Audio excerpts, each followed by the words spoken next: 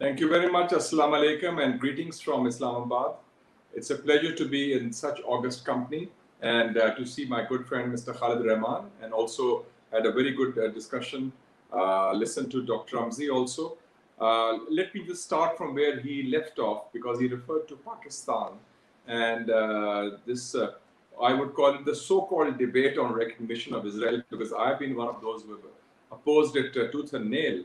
And my basic argument was threefold. Number one, that the Pakistan's policy on Israel has been enunciated not by any government, not by any political party, not by any prime minister, but the founder of Pakistan, the great leader Quaid-e-Azam Muhammad Ali Jinnah, even before the creation of Pakistan.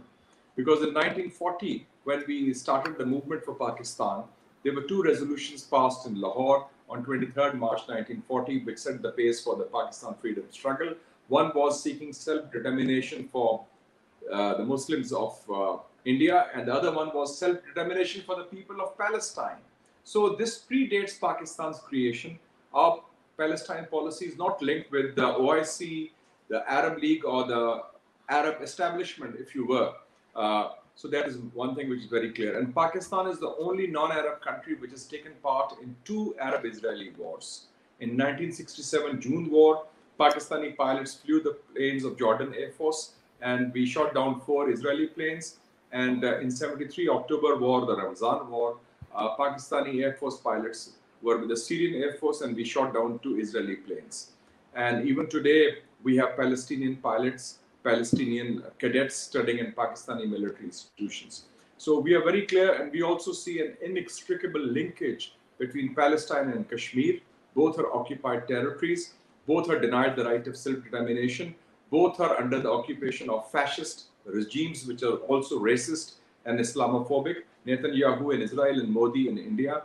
And in both occupied territories, there is an attempt for demographic transformation of a majority into a minority. So if we weaken our position on Palestine, we are also undermining our position on Kashmir. So we are very clear on that.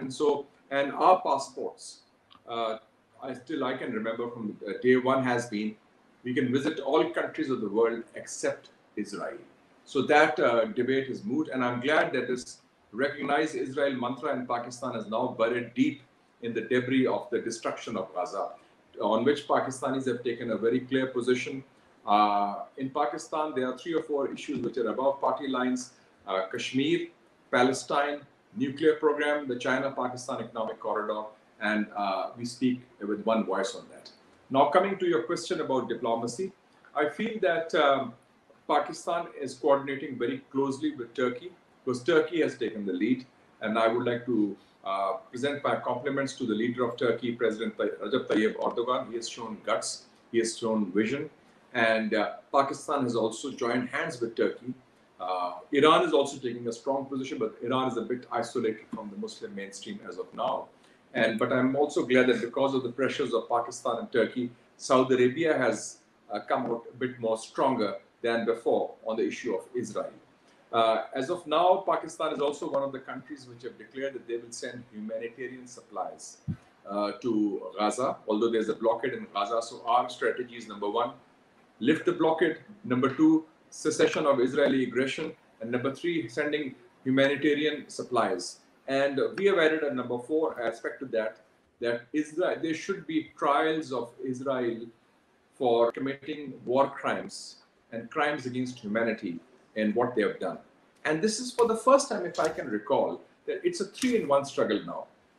The policies of Netanyahu, who is a corrupt fascist, who's trying to save his skin because he's facing corruption charges, he's losing government. There is the struggle in the West Bank. What happened? They attacked Islam, I would say, because it was on the 1st of Ramadan that they cut the wires of the minarets so the azan could not be heard. And then on the Laylatul Qadr, they hit the people who were even having offering prayers. So in the holiest of the Muslim holy shrines, they attacked the worshippers also. And there is a popular uprising there. There's a popular uprising and resistance in Gaza. Despite the destruction, we salute the people of Gaza. And I would also like to salute the leadership of Hamas which has taken a very strong position, because even firing 3,000 plus rockets despite the Israeli planes and bombing. And today I express condolences to our Palestinian brothers on the martyrdom of a journalist, Abu Hussain, I think of the Voice of Jerusalem radio, I believe. And then the attack on Al Jazeera and the AP was also part of that. So, and also within Israel, don't forget the demographics of Israel. Population of 9.3 million, out of which 21% are Arabs, and many of them Muslims also. So I feel that Israel is going through a process which they have never experienced before. The threat within and the threat in the occupied territories. And they thought it will be a cakewalk. I was watching a documentary sometime back. It's called The Gatekeepers, and you must see that documentary. It's about 6 top Israeli national security leaders, people who were head of Mossad, head of Shin Bet, how they say that this cannot go on indefinitely. This kind of repression, this kind of occupation, this kind of demographic transformation, this kind of apartheid, this kind of discrimination, which is institutionalized now. And I think that this is no accident that in the elections they produced a party called Ram under Mr. Abbas, which is creating problems for them. So I feel that on the diplomatic front, Pakistan has to coordinate with other Muslim countries, and also I think with Western countries also.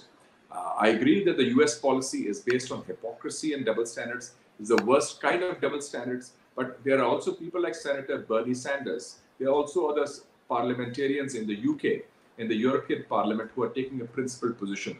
And let us not forget that the biggest demonstrations of solidarity with Palestine have not taken place in any Muslim country, but in London, in New York, in Madrid, in Paris, and Berlin. So I think the power of public opinion is there. I would like to see a more stronger strategy, one focusing on the Muslim countries, the other focusing on some of these Western countries through the parliament, and the third utilizing the human rights organizations and the civil society organizations. Because after all, there is a strong voice of conscience. And even for the first time, artists in Hollywood are speaking up. I was seeing this movie of Abby Martin. I was seeing Mr. Roger Waters yesterday also on Al Jazeera. So I think the voices are multiplying, or even Mr. Clooney also. So I think that the time has come to pool our resources. It's a battle also of narratives, but it's also, I think, a certain moment in history where it is a defining moment, because this kind of situation has not been faced by Israel before. They thought it would be a cakewalk. They'll get away with impunity. And Netanyahu was expecting a walkover, but he's faced so much resistance, and that resistance continues. And we express full solidarity with the people of Palestine, because the way they are facing this kind of, it is the largest concentration camp in the world today. They are besieged. And even, I'm sorry to say, countries like Egypt are not playing any role in the Rafah crossing also.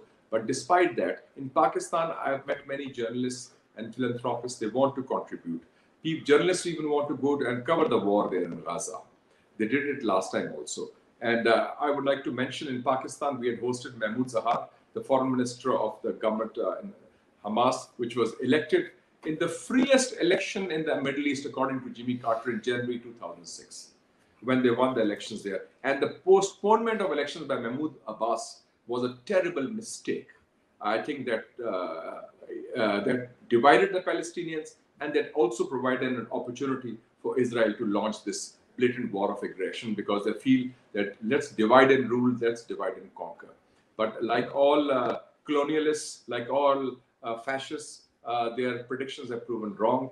And we are right now on the right side of history, and we hope that we can take this forward. But more needs to be done, a concerted strategy. And I've been proposing to my government also, we have called a special session of parliament also. And apart from resolutions, there have to be concrete, doable steps which we can take. And we should unite as many countries that can be united. Those who have recognized Israel, I think they are, I don't have much faith in them that they will do much for that. But those who have not, and the majority have not recognized Israel, I think they can be at least put together in a combination that they can speak up and also do something. And so far, so good, I would say, on the diplomatic front. I would have preferred more solid action, but at least they are not silent. They are speaking up. But they should also be more critical of the US policy, which is at the heart, at the core of this problem, because they are the biggest, they're complicit in the crimes of Israel and the Biden administration, I mean. And they are no different from the Trump administration in that way. And I think they realize that the Israeli lobby is so dominant in Washington. And I've been a student in Washington in Georgetown University.